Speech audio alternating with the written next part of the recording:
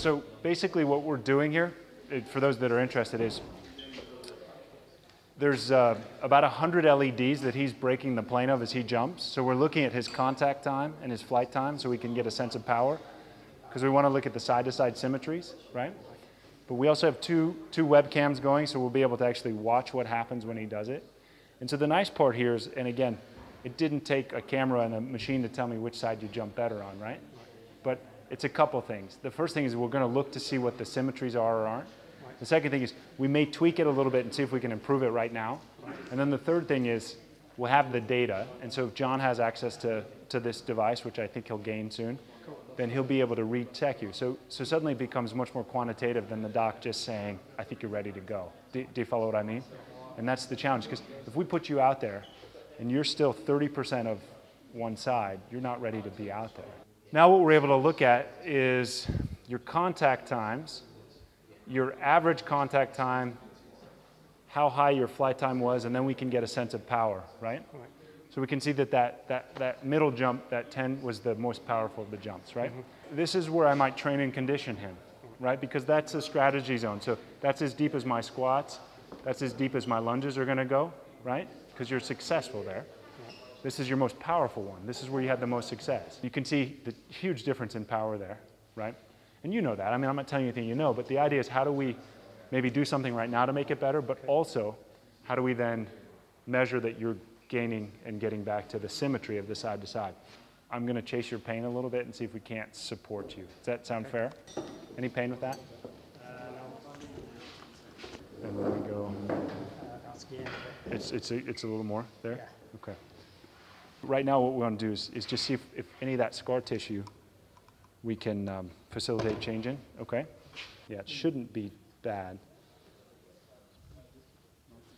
When you have inflammation in a joint, it shuts down the proprioceptors of the joint, and those are what manage muscle function, and so it just sets you up for a bigger injury.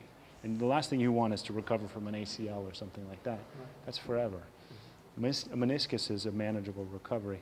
So what we transition to, and we may, is to then loading it in the squat and see if we can get the squat a little less painful and getting him ranging. Because again, we talk about that inflammation cascade, right? If we can start to remodel that tissue, we can start to really speed that healing and change what's going on there. So come on back. So I promise next weekend is not going to be watch Nick treat people. It's going to be teaching how to tape. It's going to be teaching how to, you know, these kind of things. I think you'll find it, but it's going to be a lot less information from a didactic piece here.